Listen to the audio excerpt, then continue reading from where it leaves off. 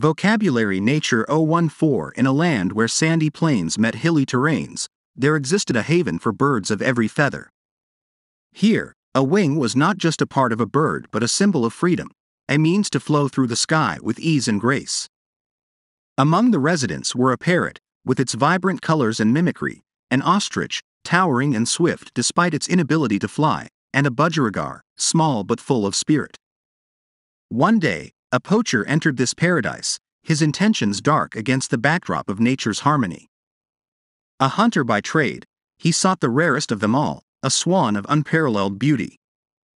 Unbeknownst to him, the birds had a guardian, a robin with a chest as red as the setting sun, who alerted the others to the danger.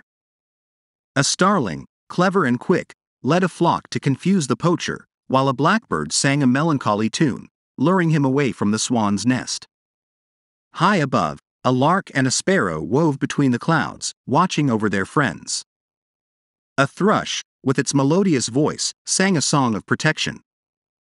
Together, they proved that unity was their greatest defense.